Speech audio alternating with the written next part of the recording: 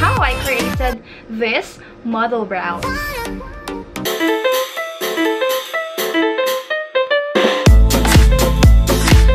Okay, so if you are a makeup junkie like me, who is always on Instagram and always following artists and models, I am pretty sure that you have noticed that the trend in eyebrows lately is yung mga bushy and feathery and natural eyebrows. Gone are the days when eyebrows are super thin and plucked. Kung papansin natin sa mga photo shoot abroad ng mga models and even mga artists locally, ganito yung eyebrows na talaga namang ginagawa nila. I am very thankful for that kasi wala na yung trend na sobrang nipis ng kilay. I'm not really into thin eyebrows. I don't know.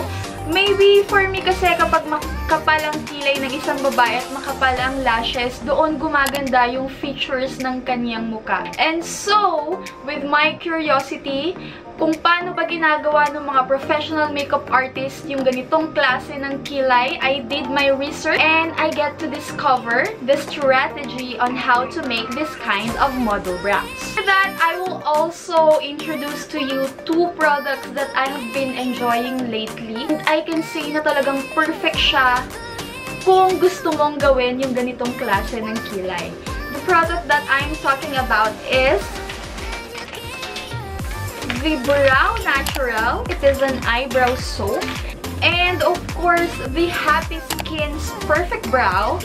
This is a long-lasting liquid pen. I think this one is included with Catherine's makeup line in collaboration with Happy Skin. Na-discover ko to when I watched Rita Daniela on her collab with Raisa Contawi. Ito talaga yung usually ginagamit niya. So, I got curious and get one for me. And I can say na talagang maganda itong eyebrow pen na to. So, I think I should stop chatting right now and start doing the tutorial on how to do this kind of model brows. Okay, so as you can see, I have removed the products that I have on my eyebrows a while ago. And then, let me just zoom you in so you can see better kung paano natin gagawin yung model brows. First things first, let's get our brow soap. Actually, sa ibang bansa, ang ginagamit nila ay clear glycerin soap lang. I can say na siguro clear glycerin soap lang din itong product na ito, but it's okay kasi sabi niya specialized daw siya para sa brow because they actually included cocoa butter and castor oil. As we know, castor oil is very good in promoting hair growth, lalo na sa kilay natin. Actually, itong kilay ko nga, kumapal-kapal na siya because I am always putting on some castor oil kapag matutulog na ako. So yun, I can say that you can use regular glycerin soap naman kung meron kang makikita sa supermarket. Just make sure that you use a clear glycerin soap kasi kapag yung regular soap, yung mga white na soap na meron tayo sa grocery, mag-iiwan siya ng puting cast sa kilay natin and we don't want that kasi we want our kilay to be very much natural. Okay, sabi dito sa Brow Naturelle, meron siyang instruction na included sa package. You have two choices on how to wet this product. First is, you can wet the product directly by misting some facial mist. Any facial mist that you have. Lalo na ngayon, usong-uso yung mga facial mist like aloe vera mist, rose water mist. But as for me, diba, yung mga mist na yan ay meron ding moisturizing agents. Kaya siguro hindi siya ganon kaganda kung gagamitin mo ito sa brow soap. Kasi nga may tendency na hindi siya tumigas sa ating brow at hindi matame yung eyebrow strands natin. So, this is the product. As you can see, medyo rough na siya kasi ginagamit ko na nga siya lately. Personal choice ng pagbabasa nitong Brow Naturelle is by water. Package included yung dalawang spoolie and what I usually do is binibend ko siya ng konti para mas madali siyang gamitin during the application. And then, kukuha ko ng water. So, yan. Babasain ko lang yung spoolie. Just make sure that there is enough amount of water doon sa spoolie and just rub the spoolie doon sa product. Okay, so this is my eyebrow without any product. You can see I already have enough product on my spoolie. Hindi ganun kadami kasi I don't want the soap to froth. Okay, so it depends on your desired direction. But as for me, gumagawa tayo ngayon ng model brows. If you would notice, yung eyebrows nila ay brushed upward.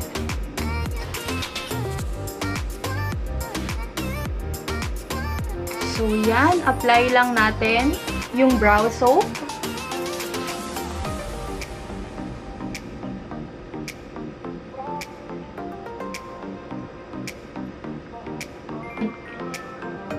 It's just like I'm spreading my eyebrow strands upwards para mas magmukha siyang makapal.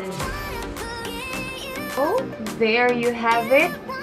I think I will stop there and just let the soap set.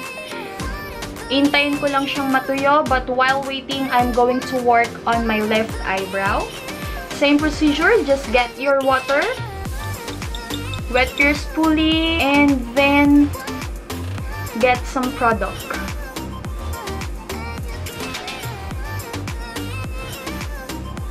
So I have enough product right now. Same thing, I will apply it on my eyebrows on an upward motion.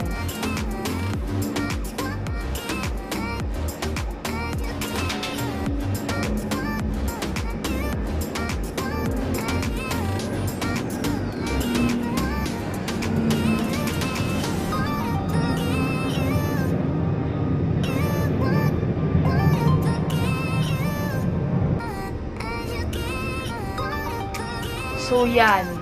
As you can see, medyo may konting froth, but it's okay kasi kapag nag-dry up yung soap, ay magiging clear din yan. Ganyan na medyo basa pa yung eyebrow soap, pwede mo pang ma-shape yung eyebrows mo into your desired shape.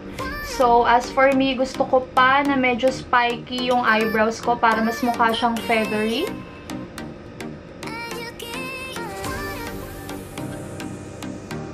So, yan. Let's just wait for it to dry. I-speed up natin yung drying process. Paypayan na natin yan para mas mabilis.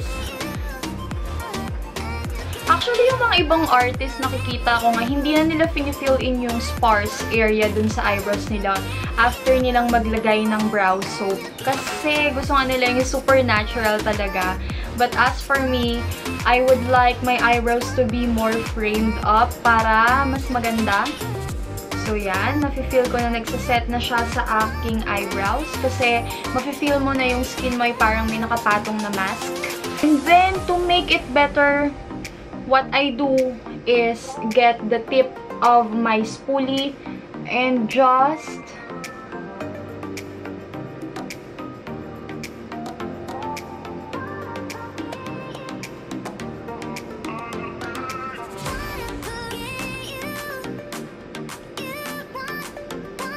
so, yan. Para mas maganda yung ating eyebrows. Actually, before, I'm using eyebrow gels. Yung mga clear eyebrow gels. Kasi hindi pa naman ganong uso tong paggamit ng brow soap. Kasi hindi talaga ganito yung nagagawa ng mga eyebrow gels. And it makes me not that contented doon sa performance ng eyebrow gels. Kaya I search for a product na magagawa yung ganito talaga. Kasi diba, usually napapanood natin sa mga fashion week, sa Victoria's Secret, fashion shows, ang gaganda ng eyebrows nila. As in, super bushy, feathery, and parang sobrang tamed. At the same time, makapal din yung eyebrows nila. So, talagang na-curious ako kung paano ba ginagawa yun. And lately, nakakapanood ako ng mga GTV ng mga professional makeup artists dito sa Pilipinas. And nakita ko nga talagang brow soap talaga yung ginagamit nila. Yan, nafe-feel ko na medyo dry na talaga yung eyebrow soap natin. Diba? Parang ngayon pa lang, ang ganda na niya. Para na siyang yung mga pang high-end photoshoots. Diba? Usually, sa mga photoshoot, national models, diba usually ganito yung eyebrows nila.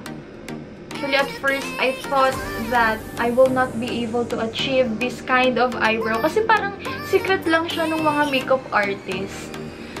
So, yan. If you would notice, there are a lot of sparse area on our eyebrows. What we will do is dyan na pumapasok itong eyebrow tint natin from Happy Skin. I'm really in love with this product. This one actually costs 399 pesos lang. And I can say na, yung sinabi nilang perfect brows, it really gives you that perfect brows kasi sobrang nipis lang nung strand nung kanyang applicator. Ayun, medyo madumi na nga siya actually kasi talagang ginagamit ko siya for almost every day. And ang ganda ng applicator niya because it is like a watercolor brush which helps you control the application fully. And then, yung tint, I can say na manipis siya sa una. As in, parang medyo colorless lang talaga. Sobrang nipis ng pigment. But, the best thing that I love in this eyebrow tint is that it is buildable. So, makokontrol mo yung shade ng kilay mo. Hindi kagaya ng mga ibang eyebrow pens na kapag in-apply mo, sobrang dark nung ink. To end up having a dark eyebrow.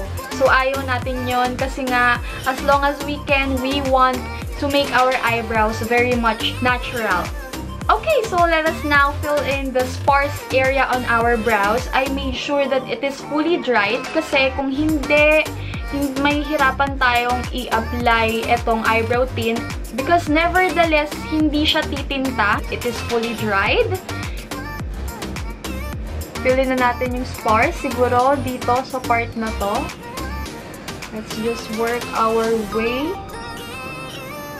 up para masundan natin yung direction ng ating strands. So, yan. Kung mapapansin nyo, ito yung kilay na wala pang tint. Ito yung meron. Sobrang nipis lang ng pigment na nabibigay niya. But then, you just wait for it to dry and you can build up the darkness of the shade. So, yan. Iwan ko muna dyan. Side naman.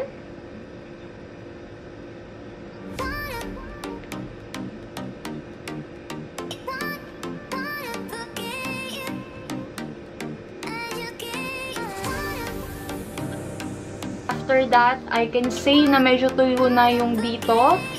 I-build up natin yung color. So, yan. Napapansin nyo, medyo nagda-darken na siya.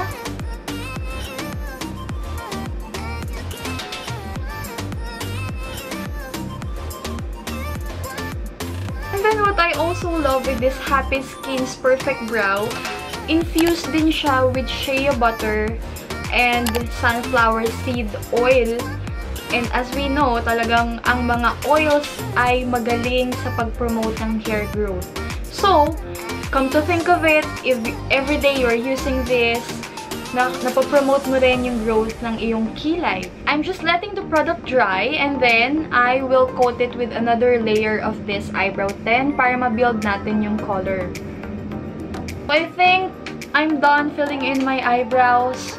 So, ganun lang kadali. That is basically the steps on how to do this model brow.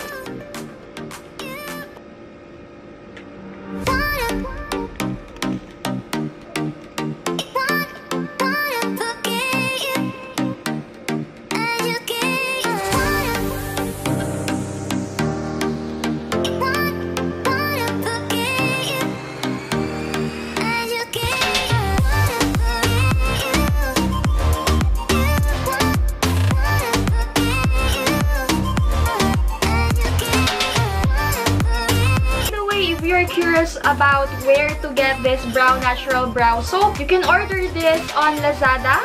This one cost me about 290 pesos. I know meron din ito sa Beauty Manila, but I think it is from other brand. But it's okay because I'm pretty sure that it will still give the same performance kasi clear glycerin lang naman ito. And then, the Happy Skin Perfect Brow. I know Happy Skin has a lot of kiosk with Watson and SM department store. You can also find them on the Beauty Bar boutiques. That's where I got my Happy Skin Perfect Brow. So, yun.